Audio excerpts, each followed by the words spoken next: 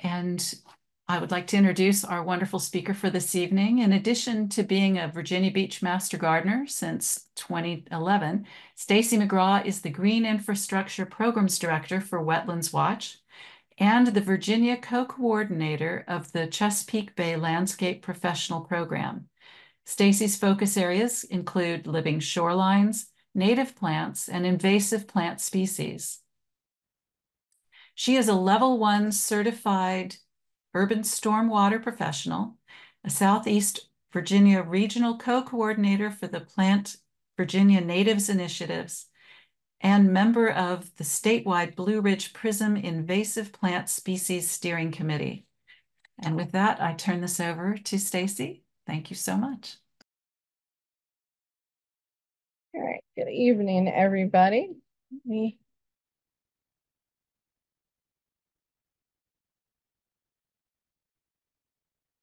get my screen shared here.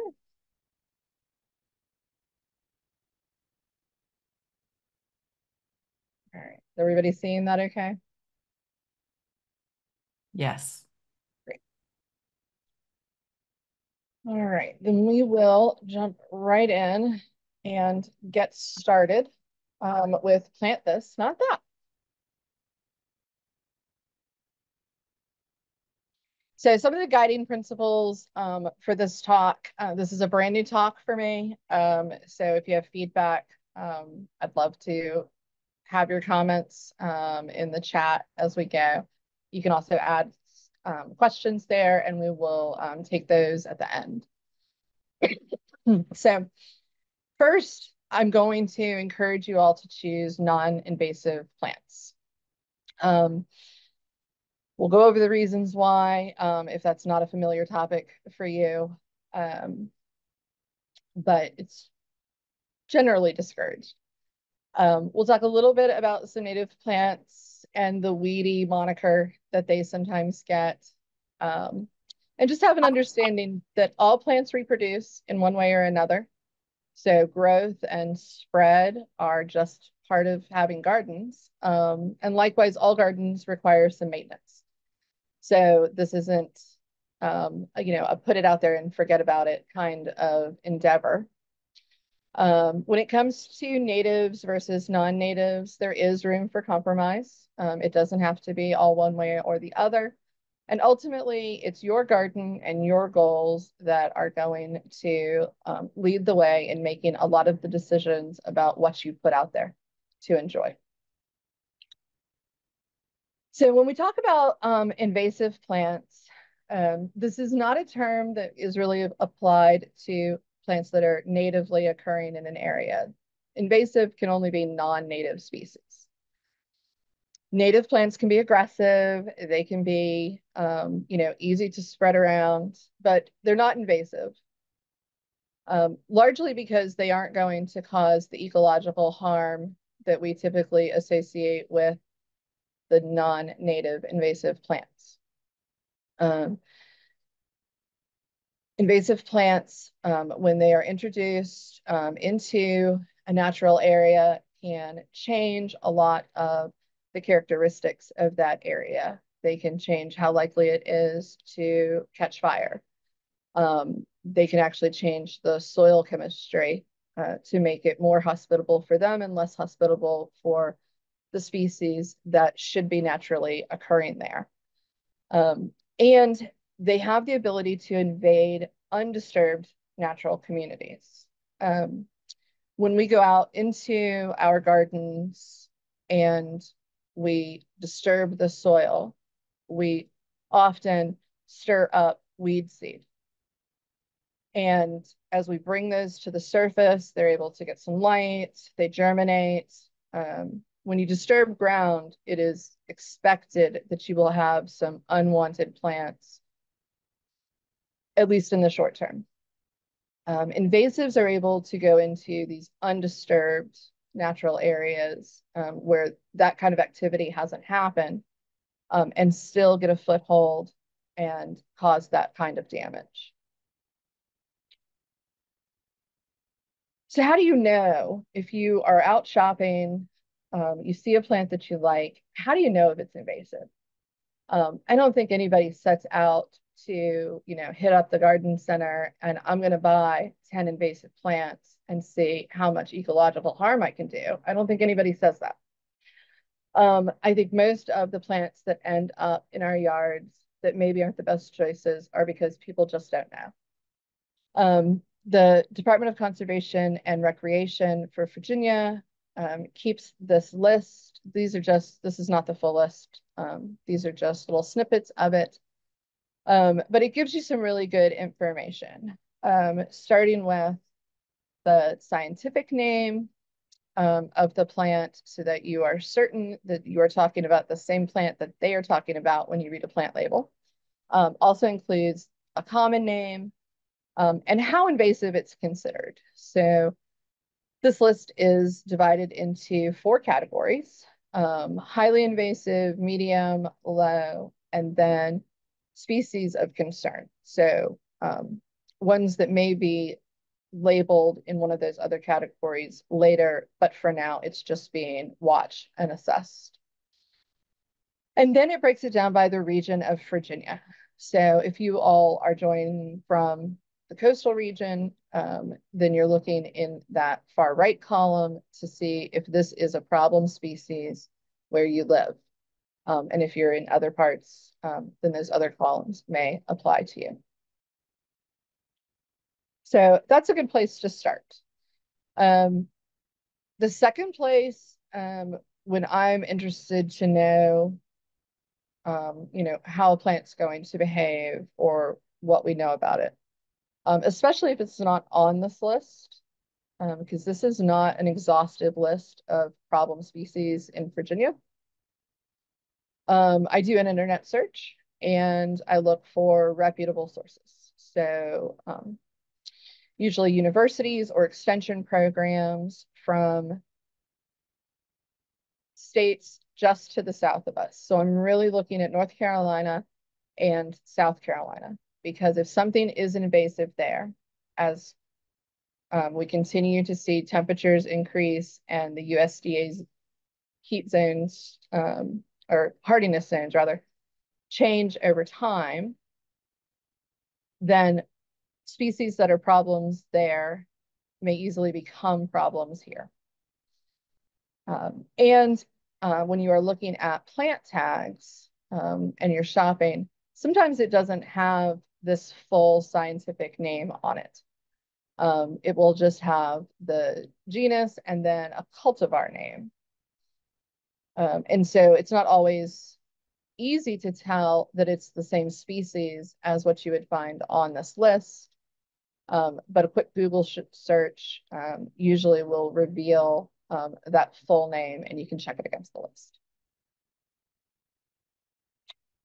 Here are some of, and this is by no means a complete representation, but these are some of the invasive plants that are common in Virginia. And these are ones that I repeatedly see in home landscapes. If they're in yours, you do not have to confess that. You probably didn't plant it. When I moved into my house, we had several of these. We still have a couple because they're problematic to get rid of, but I didn't plant them either. So the Lonicera japonica is that bright yellow and white Japanese honeysuckle that spreads kind of over shrubbery and trees and forms thickets. Miscanthus sinensis comes in a lot of different cultivar names, but it's usually just referred to as silvergrass. The cultivars were thought to be sterile so that they wouldn't spread the way the species does through seed. That's true to varying degrees. Ligustrum sinensis is still widely sold in almost every garden center. And if you take a drive in the next several weeks to a month through Virginia, you'll see this blooming along many of the highways and roads in the state, particularly up the Eastern Shore. It's problematic. English ivy, I'm sure everybody is familiar with. And my personal least favorite invasive plant is the Wisteria sinensis, the Chinese wisteria. This is the plague of my yard from a planting that a neighbor made about 35 years ago. So these things do stick around and last for a while. But on the other hand, we tend to call natives weeds. There are lots of really good native plants that weed is just part of their name. I don't know if that discourages people from buying and planting them or not, but it doesn't seem like the best marketing strategy, and I know that I'm not the first to say that. But I did look up what the definition of a weed is. And if you do that, you'll find almost as many definitions as you will find weeds in a garden. But this is the one that I really liked and thought was most relevant for this talk. A weed is a plant considered undesirable in a particular situation, growing where it conflicts with human preferences, needs, or goals.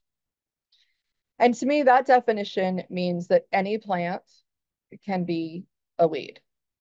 If it's growing where you don't want it, you don't like it, or it's not performing the way you wanted it to, then it can go from a desirable plant to a weed pretty quickly. Another way to say that is any plant out of place. And that is a definition that I've heard many master gardeners say over the years. So if you want to try out natives, choose ones that match your garden style. There are so many out there that are available. They're becoming more frequently available in the retail stores. We have some specialty native plant nurseries locally. You can buy things on the internet, get them from Master Gardener Plant Sales in many of the cities and from organizations like the Native Plant Society. Some of our museums, the Botanic Garden, are also offering native plants for sale, seasonally. So then make sure that you're putting this plant in the right place. And the right place for you may not be the optimal place for the plant. If you really love a plant that tends to spread very easily and cause a high level of maintenance, you may want to put it somewhere where it's a little less happy as a means of controlling that spread. You can also put them in containers to keep those more aggressive ones in check, or you can choose areas of your yard that you're okay with them naturalizing and having a little bit more of that wild look, and allow the plants to do what they do best. So it all depends on what you want your garden to be. And these are a few of the plants that they are important natives. They have great ecological benefits associated with them. I would not necessarily recommend that you plant them directly into your garden. They are extremely aggressive. They spread by multiple means, and the seeds or the underground root or rhizome structures that allow them to spread persist for a long time. So you may go and pull cutleaf coneflower or the Rudbeckia laciniata until you're blue in the face and you think you've gotten it all. You didn't let any plants get tall enough to produce seed and resupply the seed bed. And yet the next season you'll come back and there are more growing because something disturbed the soil, It could have been gardening activities, it could have been animals, it could have been birds grubbing around in the soil, and those seeds were brought up close enough to the surface that they were able to germinate. And now you have more cutleaf coneflower. That is a story from personal experience. The other three I do have in my yard, but I am careful about where they are planted. And I understand that choosing those plants means that I am also choosing a certain level of maintenance to keep them under control. And I do this in a few different ways. The horsetail that you see at the bottom, the Echosetum hyemale, that is a container only plant for me. For me to be brave enough to, like, I could never be brave enough to plant it in a setting that you see in this photo, because it will be all over that hillside in the background unless there's some kind of a hard barrier to keep it from getting over there. But in a container, it does fine. It has a lot of presence. It's got this very upright form that looks great as that, tall specimen in a container. The Parthenocissus, that's our lovely Virginia creeper. It really is lovely. It turns a brilliant shade of red in the fall.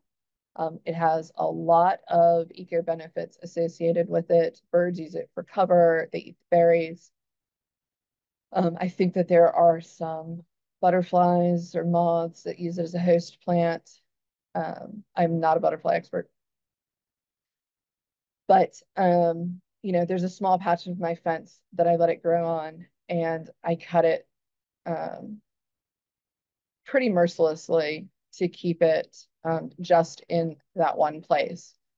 The truth is that seed from Virginia creeper is coming at me from every direction because we invite birds into the yard and they're planting them everywhere. So I have a patch that I let grow, and all the rest I'm removing on a pretty regular basis.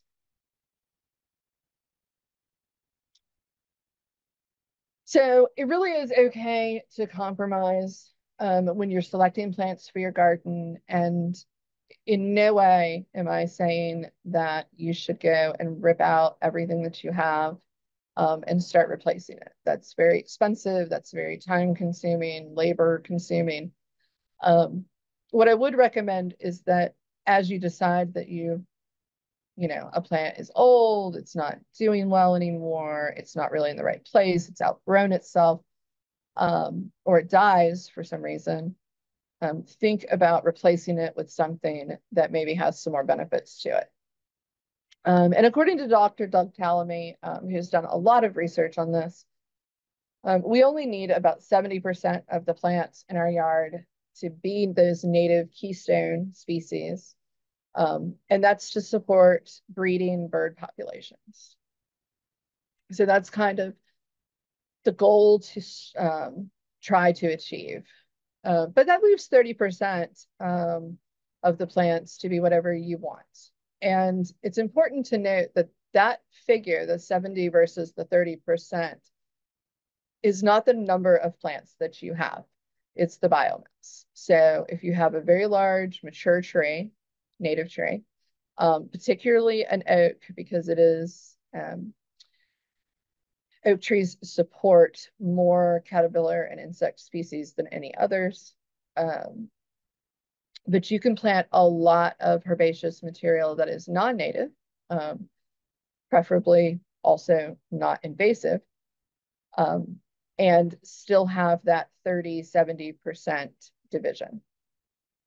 And if you are going to do a mix, the keystone species that you should be prioritizing, I've listed the top 5 for trees, and then the top 5 for perennials.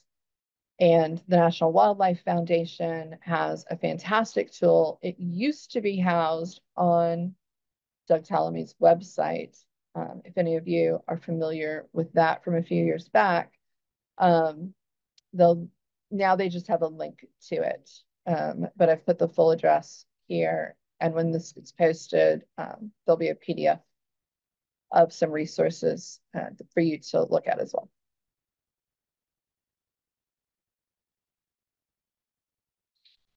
So, you're going to garden center, you're picking out plants, you're looking at seed catalogs or internet catalogs, however it is that you buy plants, and you're trying to make up your mind about what you want.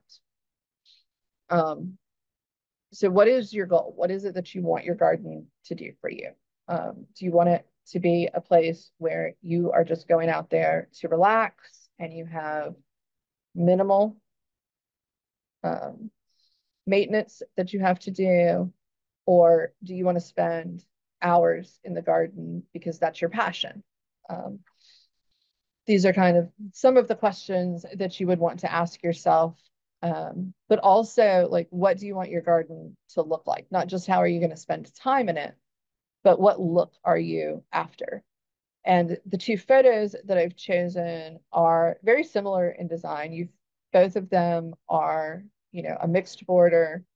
You've got some hard edging up against some lawn with a fence or a wall behind them. But based on the plant selections, these gardens look very different. The one on top is a little bit more formal. It's definitely has more defined shapes to it.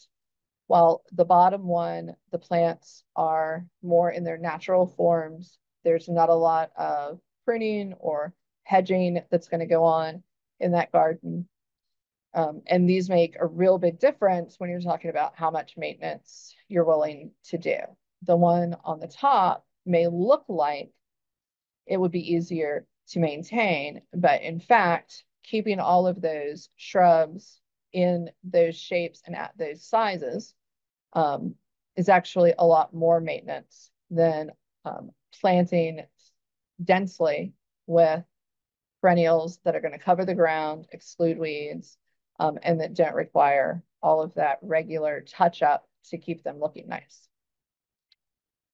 You're also going to look at your growing conditions, sun, shade, wet, dry. How close are you to the house for the mature sizes of trees and shrubs? And how close are you to other plants? Another piece of the maintenance is if you plant things too closely together, you will have to start dividing and sizing them down sooner than you would otherwise. And then are there any other restrictions for your property that you need to think about? Some HOAs do have rules, and we have some ways to make even wild-ish landscapes fit those rules. But there are other things that we can do less about and give us less flexibility, like utility lines or their rights of ways, the city rights of ways, or if you're facing a challenge like you live at the ocean front and you have salt or salt water or brackish water up on some of the rivers that you have to choose plants for. I am not going to talk specifically about salt tolerant plants tonight, but in November, we have another talk that will focus on that. So now we're going to get into the plants. And I think I've got about a dozen plants that we're going to talk about that are really good choices. And they're easy to grow. They're reliable. As far as survival rates, they're not really picky. In the box, the green box, I've listed, some of the considerations for this, what it's appropriate for, and then the vital statistics for the plants in that orangey box. I'm going to talk more about the soil conditions, the moisture conditions, and what the maintenance for these look like. So if you choose these, you really know what you're getting into. And we'll start with one of my favorite native plants. It is a keystone species. This is Solidago rugosa, rough goldenrod, wrinkle leaf goldenrod, common goldenrod. It has a lot of common names.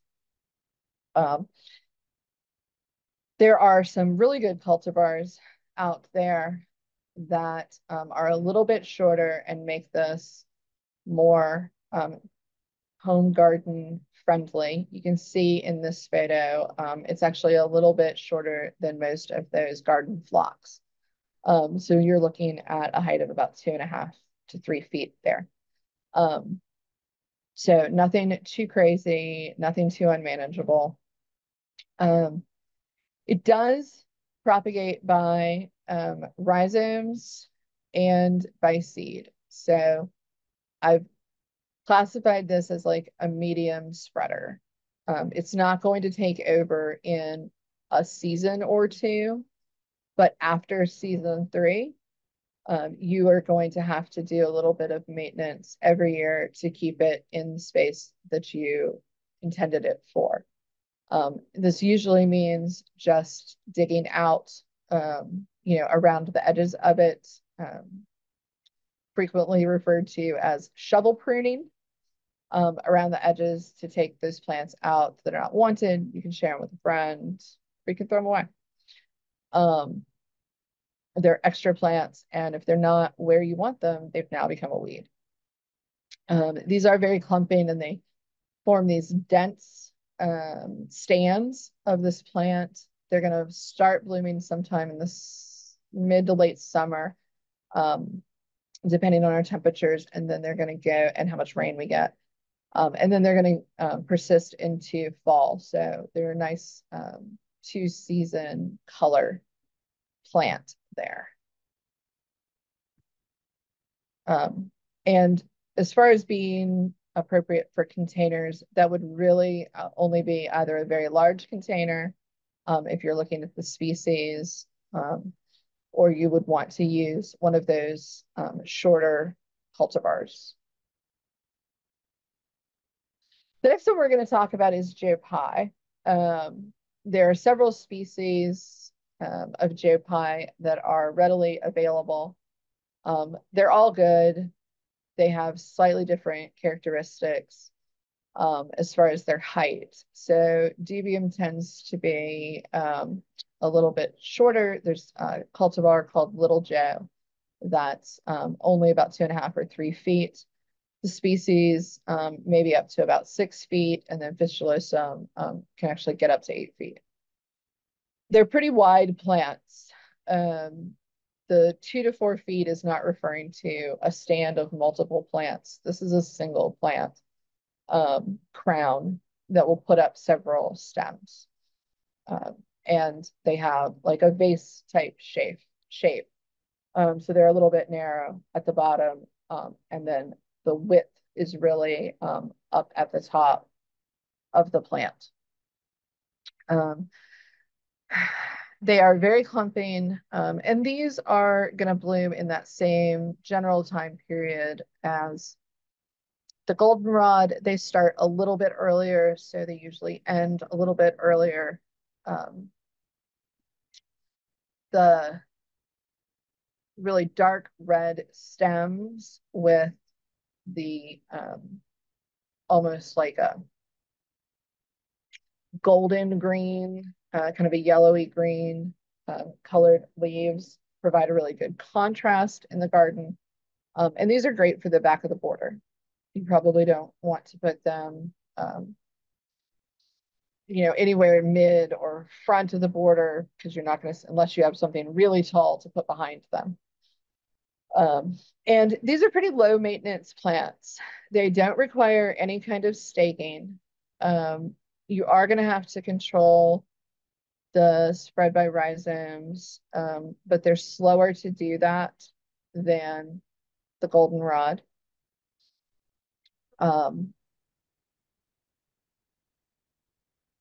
And if you're dealing with dubium, it's really just cutting them back the one time each year. The Eutrochium fistulosum is the hollow stemmed Joe Pye weed, and it's better to leave those, cut them back a little bit, and then leave those standing through the winter so that the crowns don't collect water and freeze.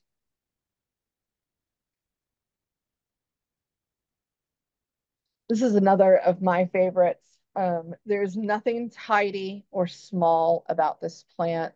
I am not aware of any dwarf cultivars or any attempts to make this plant fit in a small space.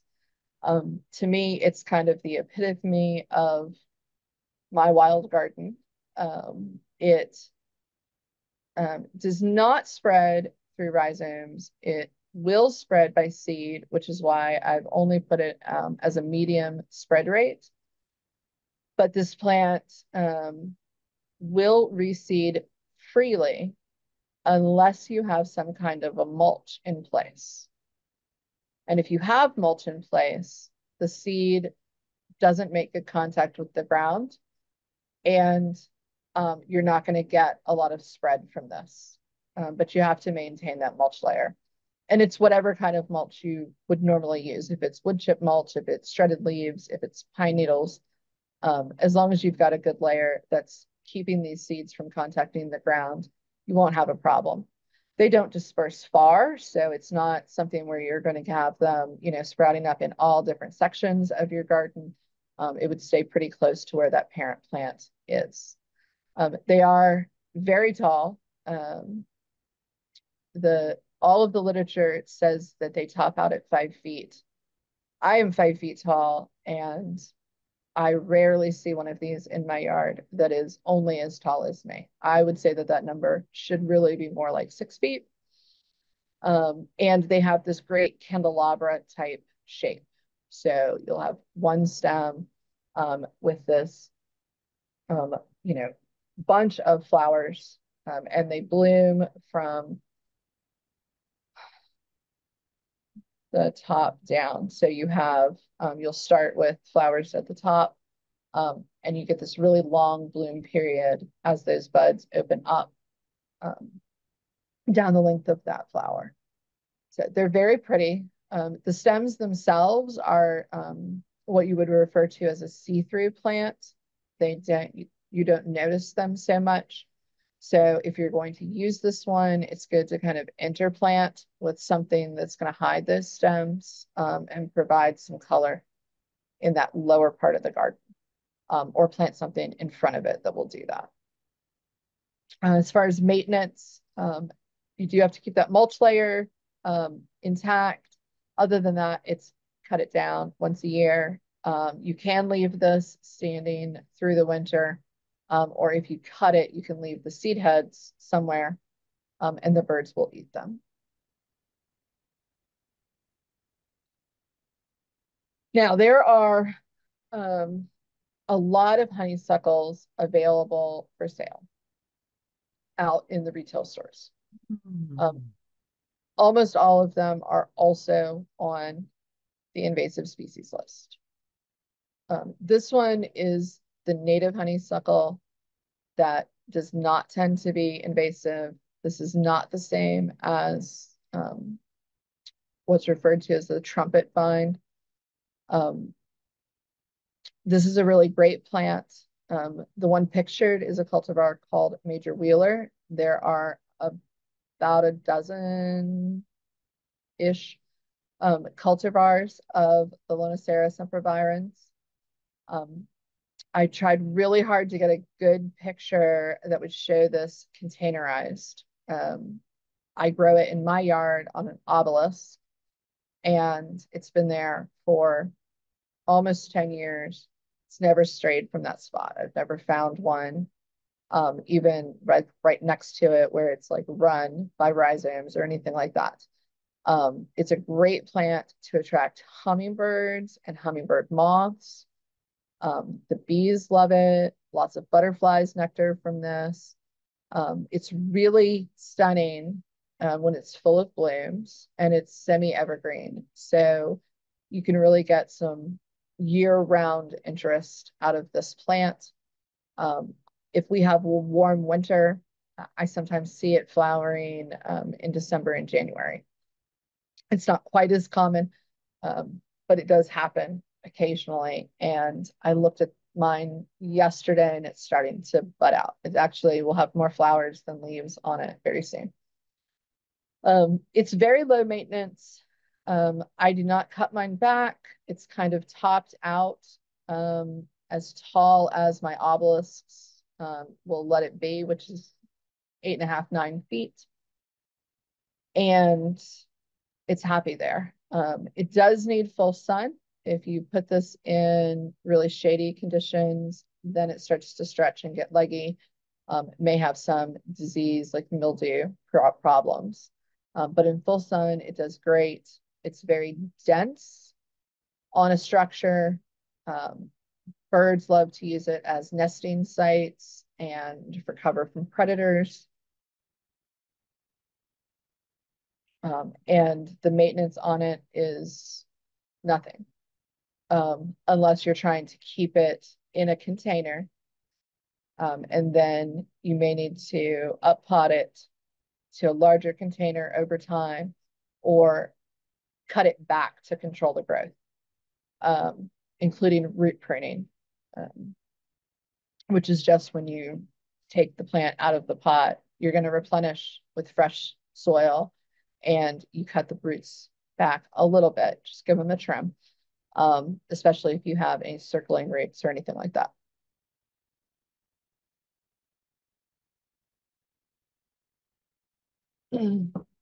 We have several species of native Carex. This one is one of my favorites because it thrives in full sun. Most Carex are really going to prefer to be in some shade, and this one is happy in either one. It's really great for containers, and it can be either that specimen plant or, just kind of the backdrop and filler. It does have this fountain shape to it, so it can be a spiller as well, if that's what you need it to be.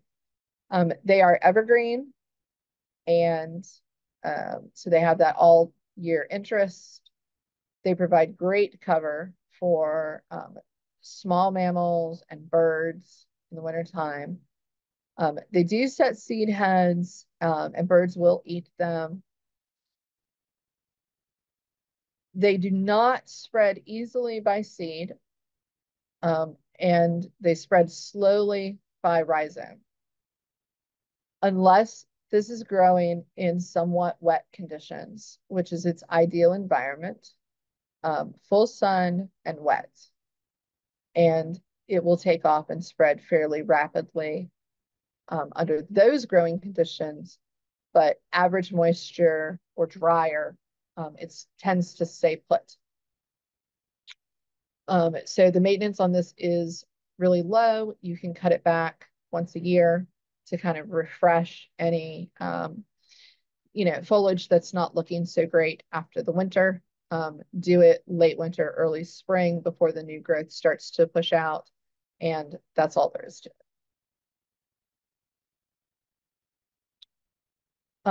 Little blue stem is another native grass. Carex is not a grass.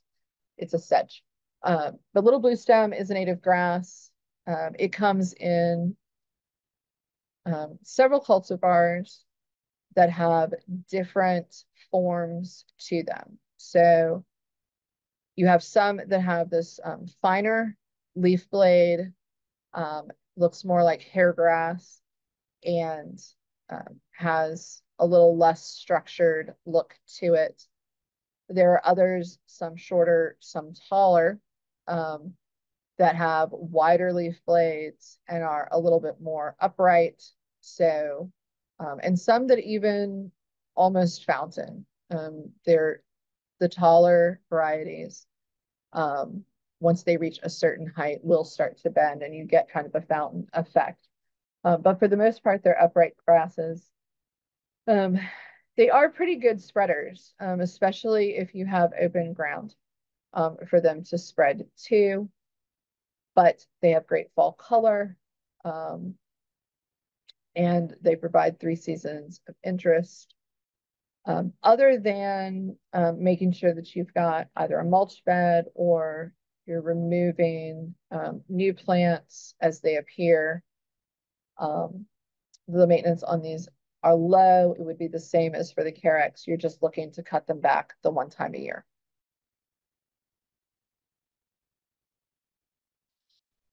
Our other grass that we'll deal with is the switchgrass, panicum.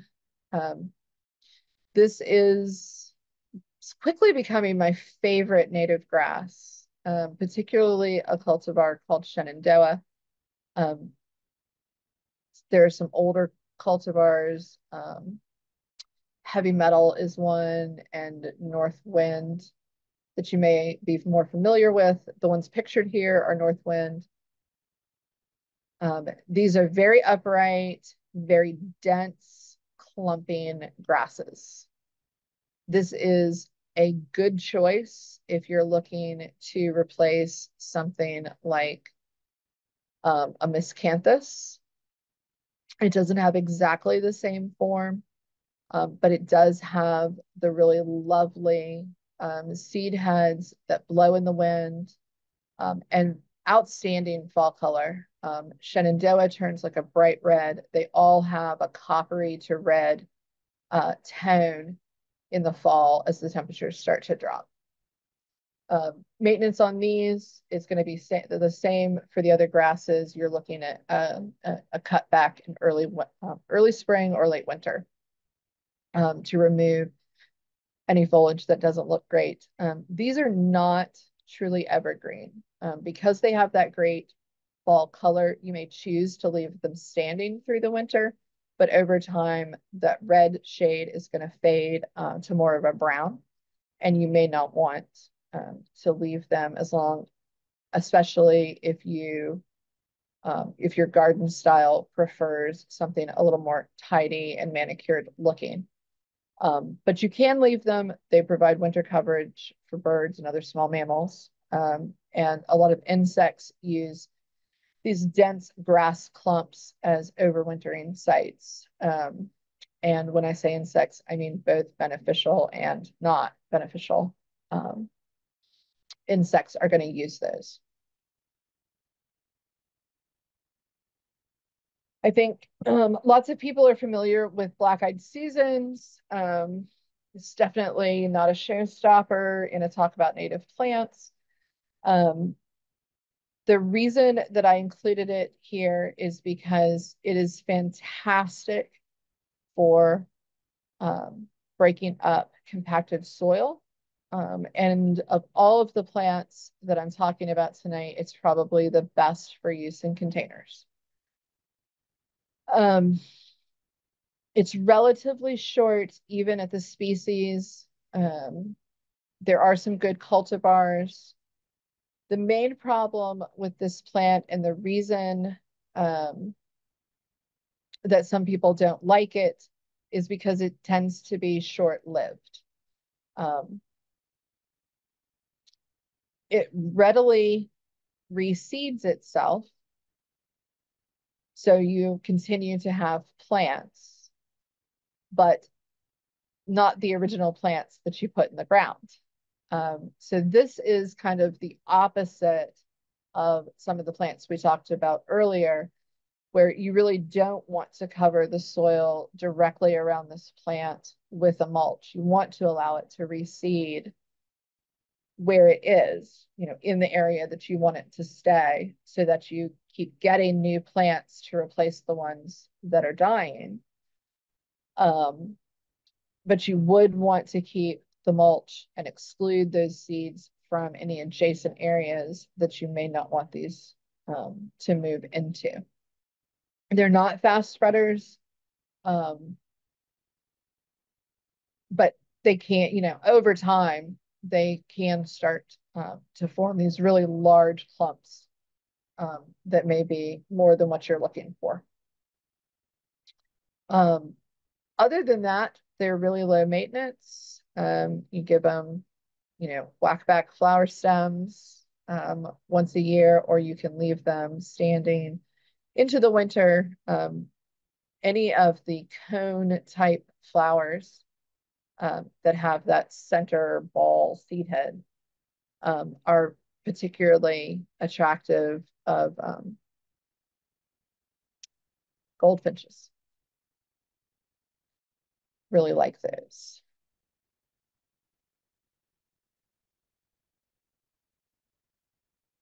All right, just got or four more. So I think we'll be good on time. So this is yarrow. Again, I included this one because it's not a brand new, exciting type of plant, but it is a really good plant for compacted soil in shade. This plant will do well in the sun, but it tolerates quite a bit of shade and still blooms. And it will do well in high traffic areas that have been compacted or soil around trees that don't have a super thick canopy. This does well. They are pretty fast spreaders. I put them in the medium to fast because if you cut the seed heads back or the flowers back just before they turn to seed, you can control half of the way that they spread. They also spread by rhizomes, but that's an extra layer of maintenance. So it's really up to you and what your goals are. If you have very compacted soil that you need to do something about, this may be a good short-term choice. But if you are not willing to do the maintenance to kind of keep it in check, you may want to look at some of the native grasses, which also have really deep penetrating roots that can help break up soil compaction.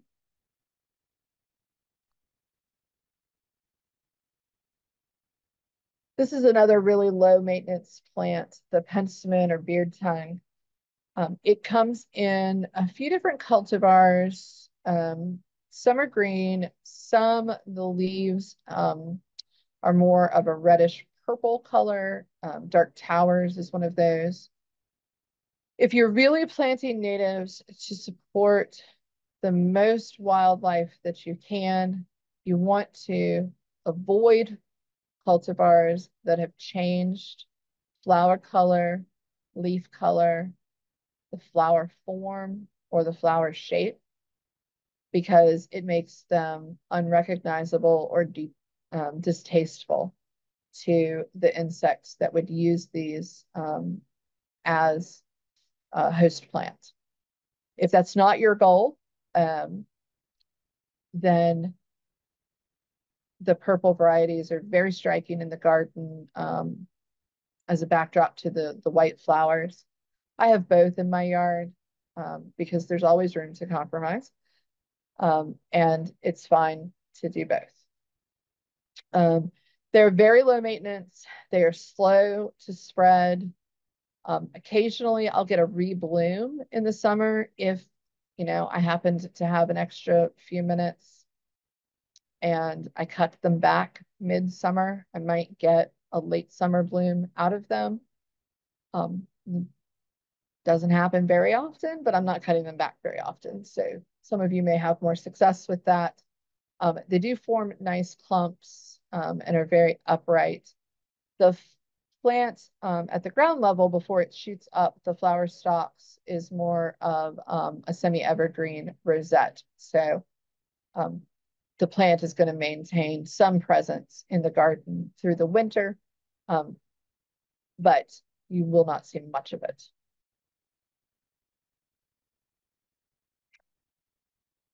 This is an ideal native plant if you really want things to look tidy, or you want to put these into containers as kind of a filler plant. They're very small. They're only about a half to 1 foot tall, and 1 foot is going to include those flower spikes. They make these cute little round mounds of pink flowers.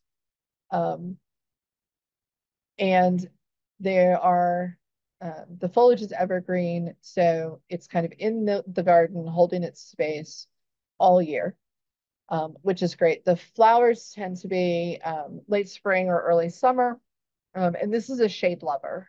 This plant will not tolerate a lot of sunlight, so you want to give it some shade. It is a great seed source for birds.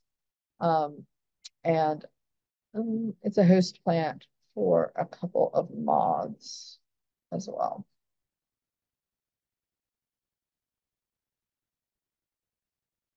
All right, we've got two more. So this is Phlox paniculata. We saw this in an earlier picture that showed the shorter cultivars of the goldenrod. This is a different cultivar of this. The flowers tend to be some kind of mix of white, pink, purple. Some a little darker, some a little lighter, some like this where it has that bright pink eye in the middle.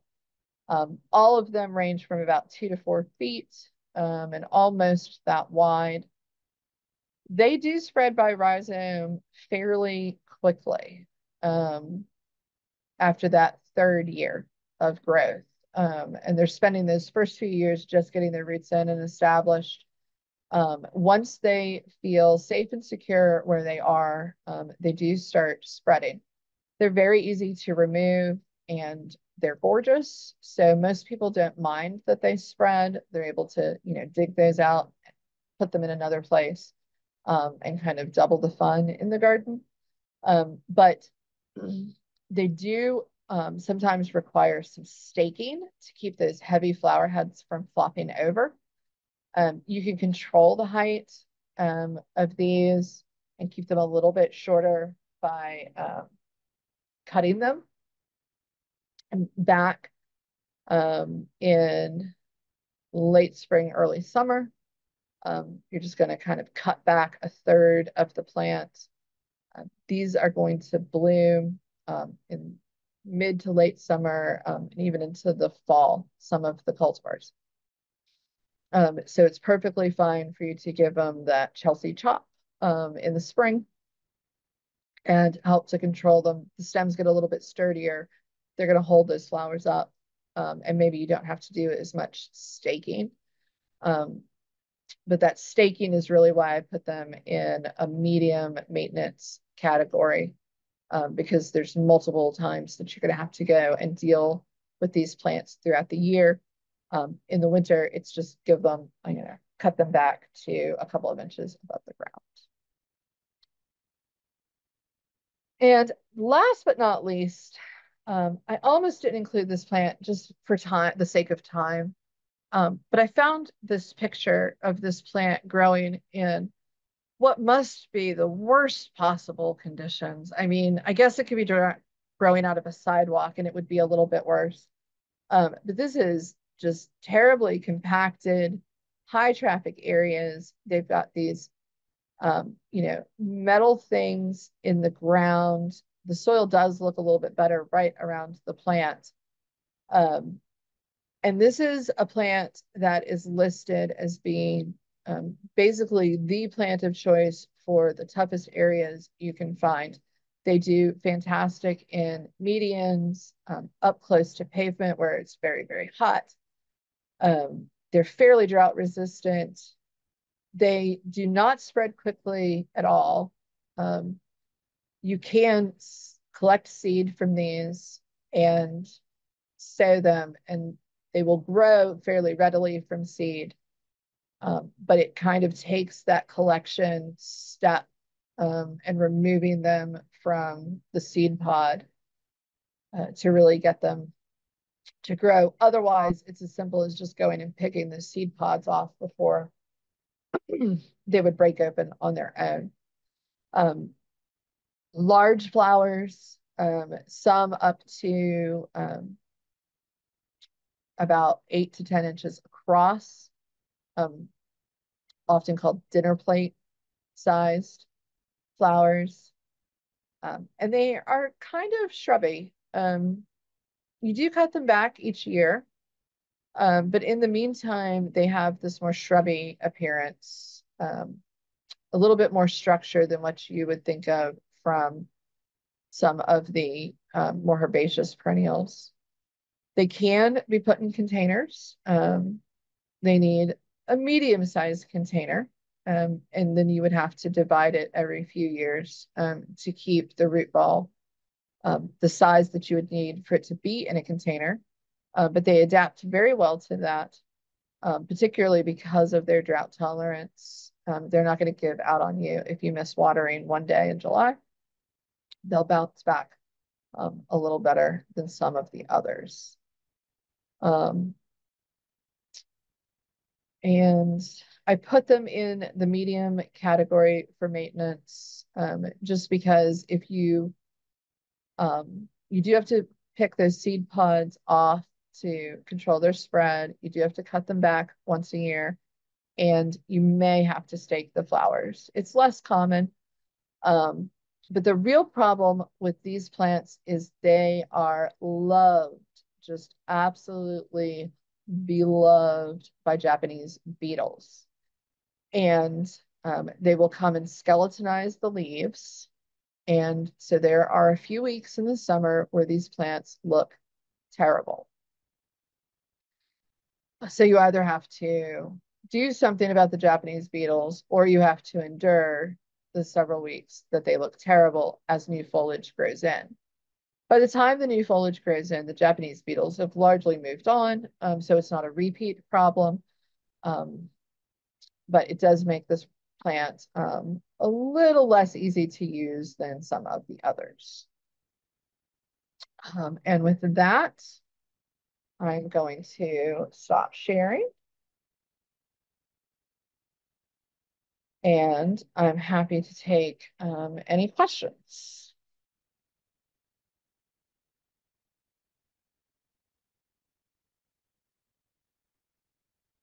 So we had a few comments, but one of the first questions was, do you need to know about utility lines for shrubs and flowers or just for trees? You would need to know if you had underground utility lines before planting out a garden. So if you have a cable line or a phone line, even water lines that come through your property underground, you would want to know where those were. Some properties have, the power lines are coming underground from the street to the house, even if you've got them above ground at the street level. So you would want to check on those. It's the law to call Miss Utility or do Virginia 811 dot, I think it's 811.com is the website where you can check, have them come out and mark where your utilities are. But in general, you want to consider where those, any limitations that you have on your planting space, you kind of want to know where they are so that you can plan around them. Okay, thank you. Can coral honeysuckle be used as a ground cover? Yes, it can. And it's particularly good at controlling erosion on slopes. But yes, you can just let it run through a garden. It may add a little bit to its maintenance because it may encounter something in your garden that it wants to climb. And so you may need to go and, train it off of those or cut it back before it climbs other shrubs or trees. It won't hurt other shrubs or trees if it does climb them, but that may not be the look that you're going for. Okay. Does coral honeysuckle have medicinal purposes? And that was answered via Google that Native Great, Americans used it as a medicine or deal. fantastic, because that's not my area of expertise at all. Let's see. When would you cut back the hibiscus? So I cut my hibiscus back. I do most of my cutting back of natives about now into, the 1st of April, midway through April. The truth is that I do it when I have time and the weather is cooperating. So the last couple of nice weekends we've had, I've been busy. The ones I've had free, it's rained. I'm sick of the rain. So now is ideal, and for maybe the next 2 to 3 weeks. But if you can't get to it in that time, you really want to do it before the new growth starts to push out. And for hibiscus, that can be as early as late April to early May or as late as June. And it just depends on how warm the ground is. Okay. You mentioned the Chelsea chop. Could you please explain this practice? Sure. So the Chelsea chop is timed with the Chelsea Flower Show. So when you start seeing, Facebook announcements or stuff in the news that Chelsea Flower Show is coming, that's the time of year to do it. And you cut the plant back by about a third. This causes the stems to kind of stiffen up a little bit, to grow a little more sturdier. It refreshes the growth above.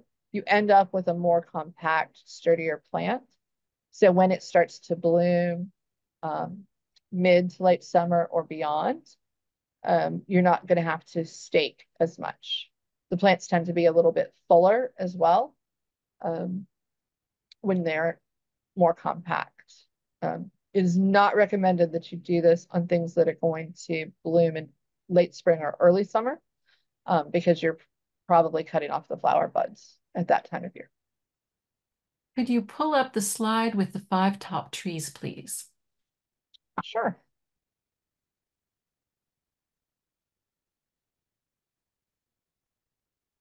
And we have another question while that's coming up.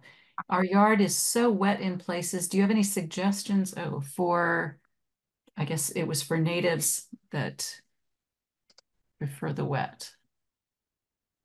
Natives that prefer the wet. Anything that has swamp in its common name. So there's your slide with the keystone species on it. So swamp verbena, the verbena hastata that I showed, there is a swamp sunflower called Helianthus angustifolius, which is fantastic for wet areas. Milkweed, the swamp milkweed, Asclepias incarnata is good there. Joe pie weeds do fantastic with a little bit of wet.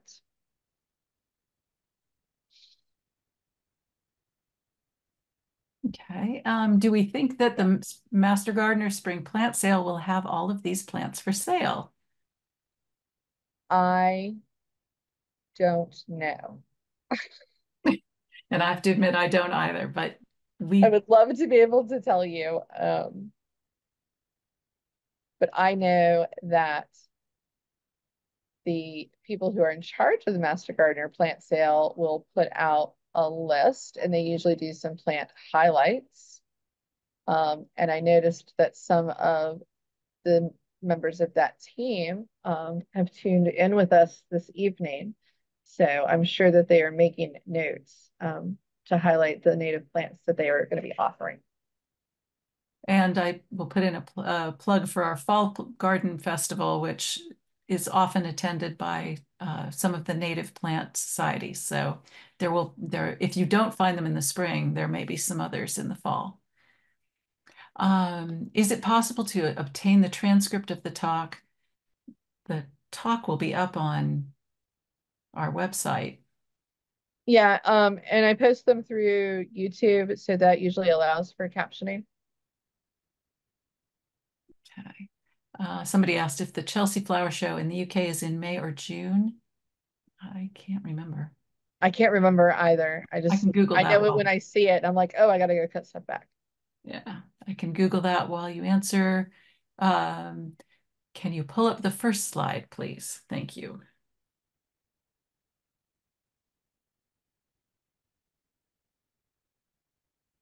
And it's going to be May 21st through May 25th of this year, the Chelsea Flower Show. I think that was well, this is my first slide, but I'm assuming they want this one.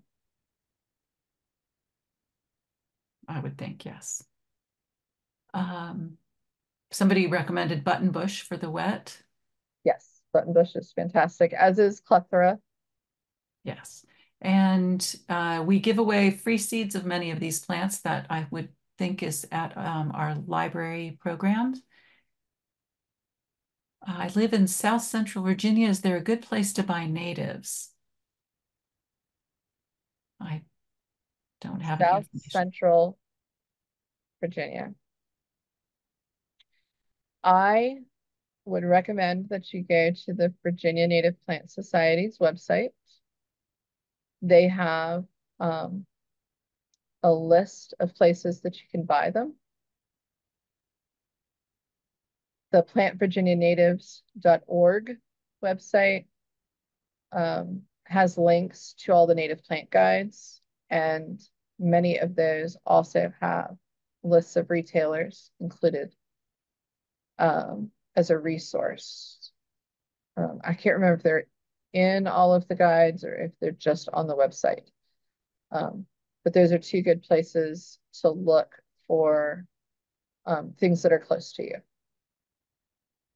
And I stand corrected. The Master Gardener events at the farmer's market is where the free seeds are given away. So thank you Okay. for that information. And that is all of it. There is a mention of the Hampton Hack that is done in June. So if you miss the Chelsea Chop in May, you can do the Hampton Hack in June. There you go. Even I learned something tonight. Me too. I always do. Well, thank you so much, Stacy. I appreciate this. Oh, we have one more message. Oh, it was a thank you. All right. Well, thanks everybody for joining us tonight. Well, I'll let Karen talk about next month, I guess. Oh, Or I okay. can do it either way. Please. Thank you. All right. So next month, April 8th, we're going to be talking about some fantastic epic tomatoes that you can grow this summer with a tomato expert. Craig LaHoulier. There you go. Yes, it's been a long day. So thank you all for joining us tonight. The recording of this and a copy of the slides, a copy of the resources that are listed in the slides will be up in the next couple of weeks on vbmg.org. And we hope we'll see you next month. And the website for the person who asked for the link is the one that you came on tonight. It's VBMG for Virginia Beach Master Gardeners.org.